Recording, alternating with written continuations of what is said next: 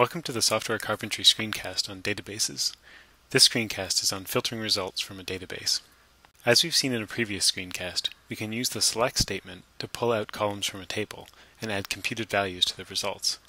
One of the most powerful features of a database is to filter through those results to find the records that match certain criteria. Let's say we wanted to see all of the experiments before the year 1990. To do this, we'd write a select query with all of the columns from the experiment table, and we'd use a where command to specify the filter conditions. In this case, we put in the expression experiment date less than 1990-01-01. This specifies that we want only the experiment info with an experiment date before January 1st, 1990. You can think about how this query works as the database inspecting each row from the experiments table and checking it against the conditions in the where clause. If the condition holds true, then that row is included in the results, otherwise it is filtered out. We can use other comparison operators in our filtering conditions. For example, we could ask for all of the experiments that took 3 or more hours. To do this, we change the where clause to be hours greater than 3. Now, all of the experiments that have been returned must meet this condition. We can make our where conditions even more sophisticated by using logical operators like and or to combine conditions. For instance, if we want to find all of the experiments run by mlom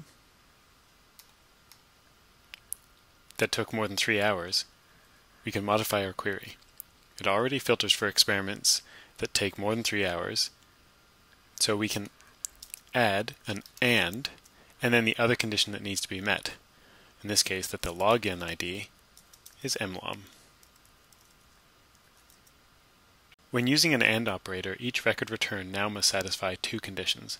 In this case, the hours spent has to be greater than 3, and the login ID must be mlom.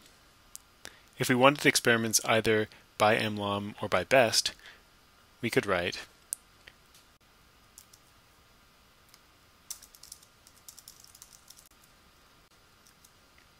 the parentheses ensure that the OR clause is evaluated first, so it is true whether the login ID is mlom or best, and the entire where condition is true if the OR clause is true and the hours spent is greater than 3. And that's what we see here. Another way to write this OR clause is to use the IN operator. With this operator, we can write a condition that is true if a field, the login ID in this case, contains anything from a list of values.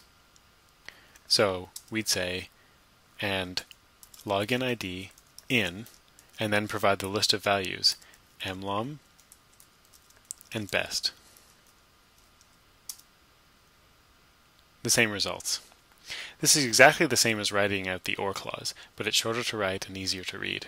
In this screencast, we've shown that you can select data from a table and then filter those rows based on true and false conditions using a where clause.